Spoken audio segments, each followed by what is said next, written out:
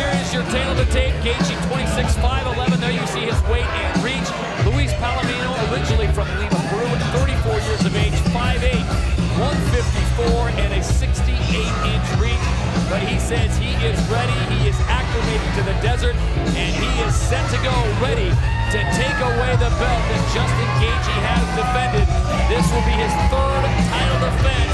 Will the third time be the charm for the challenger as we send it out to Justin Gaethje?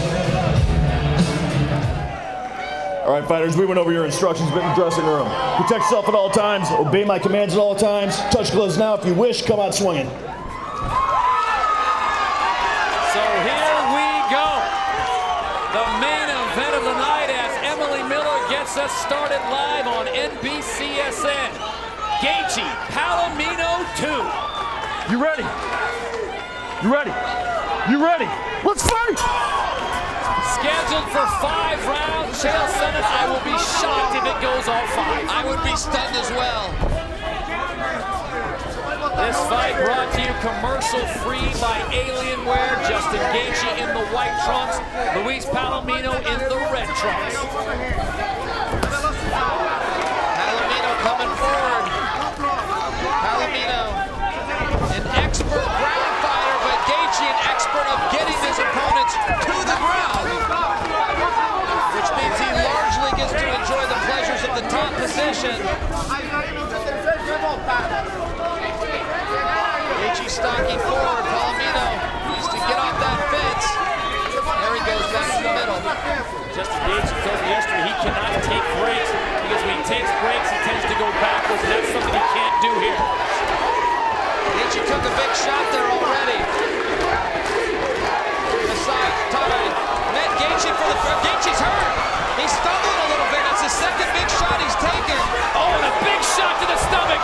The knee from Palomino. Gaethje's in trouble. Now Gaethje's been in tussles like this before, Todd. He's hard to get rid of, but he is definitely hurt. I think Palomino's even surprised at his work. I'm not sure why he's allowing this clinch. He needs to lower his elevation, dig back to the body. Gaethje just needs a few moments to clear his head. He looks stable on his feet, but Chael, for a moment there, he was a wobbly fighter. Palomino slipped back and looked at his work. He needed to step in there and finish. World famous coach Clean Hires talks about this all the time. When you got a guy hurt, push him away and go back to the body. And I think Palomino still got a chance. Todd, notice how Gaethje is bending over. Yep. That is an amateur wrestling move. That is not the posture that an MMA fighter has. And when he does that, his body is open. All Palomino needs to do is lift up a knee. It doesn't even have to be hard. Just lift it. It will hit the target. Gaethje in with a double. Palomino's going to need to dig inside or he's going to go for a ride. And Gaethje goes back to his roots. Remember, the former Division I All-American wrestler at the University of Northern Colorado. If he's stunned, he's going to get this thing to the ground and go to his roots. Palomino said that he would use Gaethje's power as his downfall, and he did that early on. That was an outstanding stand-up by Palomino. When a wrestler takes you down, he needs a moment to enjoy that position because of the effort he just went through. When Palomino pops back up, he's down. Gaethje with a big uppercut, and Palomino's now in trouble. Palomino's got an underhook. He can use this underhook to keep Gaethje off him. And Palomino gives up the back, protecting his right side. So now it's Palomino in trouble, trying to survive, and he's still got 2 minutes to go. This fight's as good as Ray Sumbo promised it would be, and we are only halfway through the first round.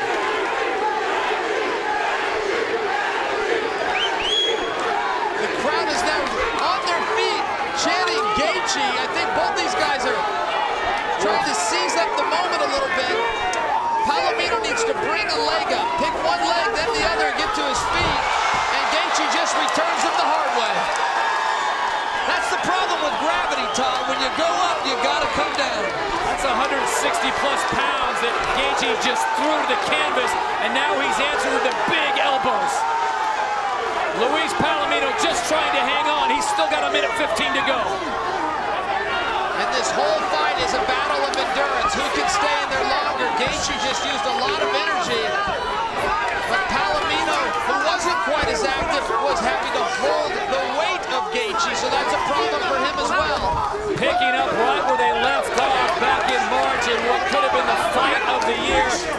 This first round has been amazing. Both fighters have been rocked, and we've got 45 seconds to go here in round one. This one's scheduled for 5. Oh, I don't like that move choice by Gaethje. There's no need for that right now. Good focus techniques that have already worked, Gaethje. Palomino keeps putting himself about 12 to 20 inches from the fence. I'm not sure what kind of strategy that is. That's where he needs to be. Put Gaethje on the fence. What happened here? Oh, we got a low kick. So a low kick with 16 seconds to go in round number 1. And now it becomes the discretion of the referee. You take up to 5 minutes. Justin Gaethje, of course he sweats it and says no big deal.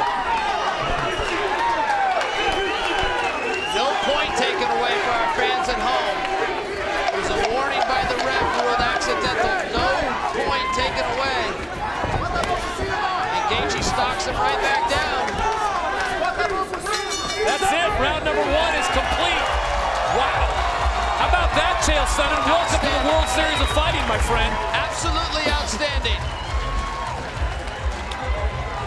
So we are commercial-free all the way to the end, brought to you by Alienware as we listen in to Justin Gaethje's corner. Okay, it's the space that you're getting in trouble, so I need to get in tight. The grappling is great because he gets up super tired. Okay, but he's looking to throw the low kick and then swing big shots because he's trying to get you to set. Does it make sense? Deep breath. Okay, wait, hold up. When we commit, we're 100% committed, right? Okay, no backing out. I don't want that space. You throw a shot, you're fucking in. Let's get him to the floor. Okay, here we go, baby. You're in. It was Justin Gaethje that got rocked first here, Chael. Yeah, Gaethje felt this. You know, there was a couple of shots there, Todd. The first one, he kind of hid. The second one, not so much. Ultimately, he took a knee to the body and just went down. Second down. But he did recover. Let's go. He was very hard to get rid of, and I think he won the round. Even with that falling down, he had a knockdown of his own later on. It was very tight, but I did think that Gaethje won that round. The question is, who's got more in the tank? Let's fight. What a round as we move to round number 2. Gaethje in the white trunks, Palomino in the red.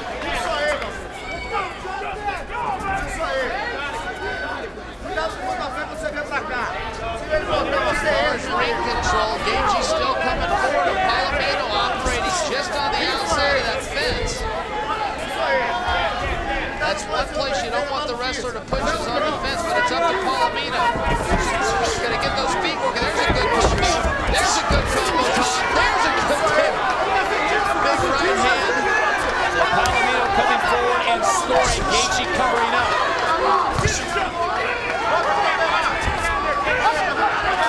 There is no back down in Luis Palomino.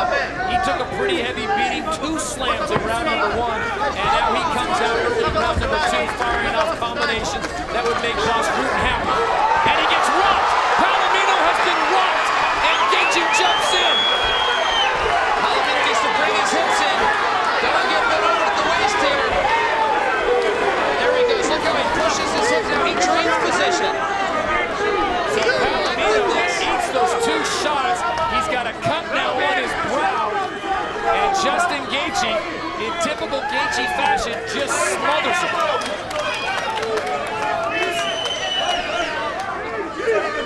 I like how Palomino was pulling on the head there. I don't think he's going to find a guillotine, but he can wear Gaethje's battery down, making him carry his weight.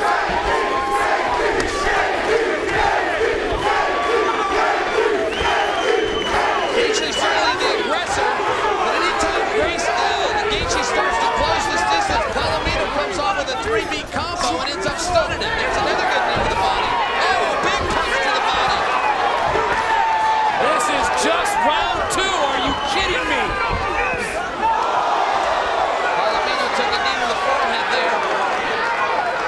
Palomino has had great luck going to Gaethje's body, and it appears to be Gaethje's kryptonite of sorts. He has been responding when he gets hit there. He has doubled over a little bit. I would encourage Palomino's corner to get him to continue to attack that body, Todd. Halfway through round number 2, this one's scheduled for 5. Justin Gaethje is the lightweight champion. Luis Palomino looking to take away that belt.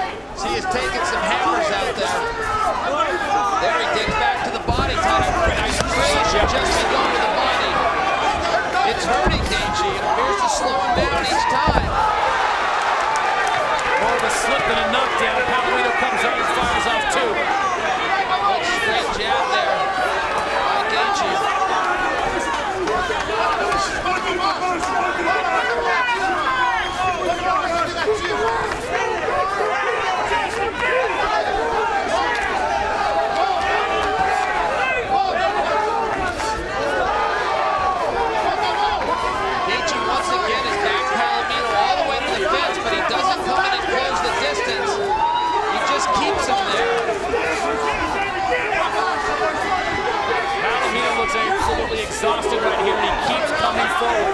Hands are dropping down. Jalen could be dangerous. I'm seeing the same thing. I'm noticing that when he does attack, he has good power, but he takes a lot of breathers in between combos, doesn't he, Todd? Absolutely. As we bring you this fight commercial-free, brought to you by Alienware. Luis Palomino, absolutely gassed here with under a minute to go in round number 2. Justin Gaethje continuing to stalk, and just when you think Palomino is done, he fires off a quick combination. Gaethje happy to oblige.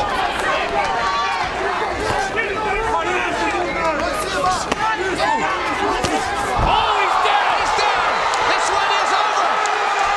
Palomino was absolutely rocked, and Gaethje shuts it down, and still your champion. I'm not sure what the delay was with the referee. Oh, be careful!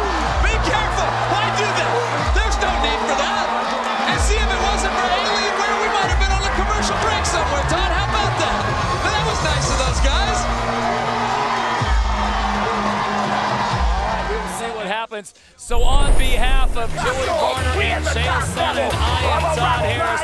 World Series of Fighting 23 is now complete. Remember, October 17th, we're back at it. World Series of Fighting 24 from the Foxwoods Resort and Casino. So on behalf of our entire hard-working crew here at the Comerica Theater here in Phoenix, Arizona, I'm Todd Harris saying good night from the Valley of the Sun, where Justin Gaethje gets the win. Yeah. Get ready. Listen. What you wanna do? If you don't strike first, that's when they gon' come at you. Yeah. And you know it's true. Don't let your life get worse. Being timid, that ain't cool. Nah.